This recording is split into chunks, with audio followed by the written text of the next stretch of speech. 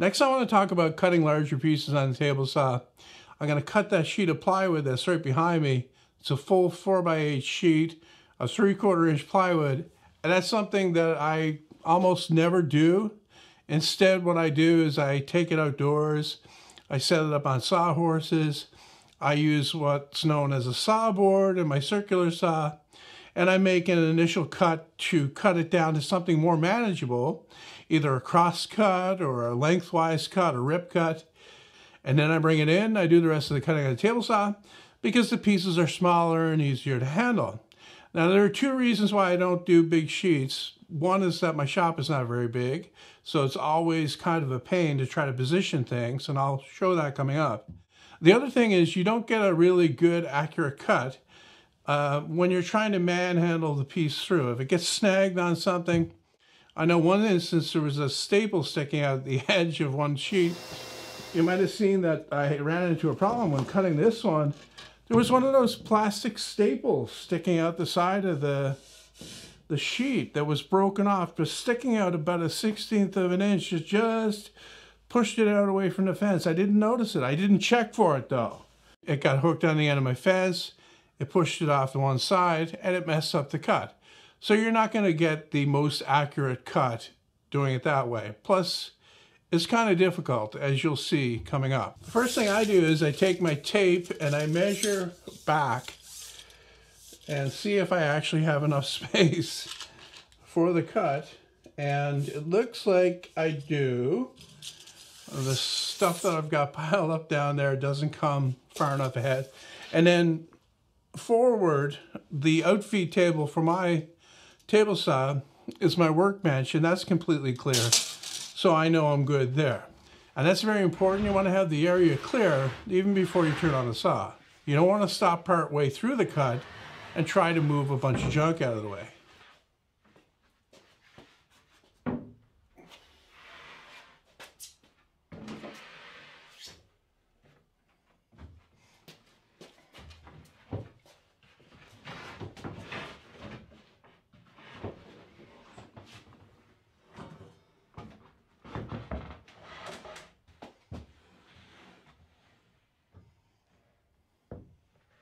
As you can see, it's handy to have something in the back to set the sheet up on.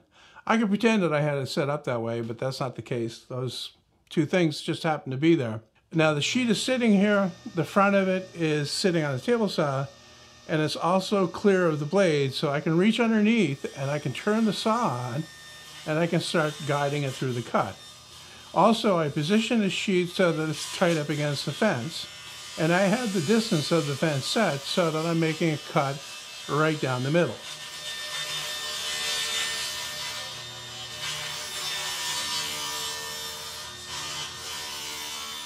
I stopped the cut halfway through to reposition the camera for another view, but I thought I would talk a little bit about how I'm feeding the stock in. I'm not standing behind the sheet, which I obviously can't do because all that junk is there. Instead, I'm on the side here. But the way I'm holding it is that I'm lifting up with my right hand on the back, and I'm actually pushing down with my left on the front. I'm also guiding it up against the fence as well. Now you can see I had a little bit of difficulty at the beginning of the cut. I think there's something on the bottom of the sheet that got snagged in something, so I had to kind of wiggle it around. There are different ways to deal with that. There's the way that I did. I just tried to push it through, like it broke free after a while, and I was able to continue. I know that the cut that I'm making here is not going to be perfect anyway, so if it messes up a little bit, that's okay. The other way is to try to back it out, but if you do that when the saw is running, that could cause a kickback problem, and that's especially a problem if you're dealing with a smaller piece, okay? The third way is to set it down, again, so that it backs off the blade that way, lifts up out of the blade. That's probably the safest if you find you can't push it forwards. So continuing on with the cut, you should pay attention to what I'm doing here.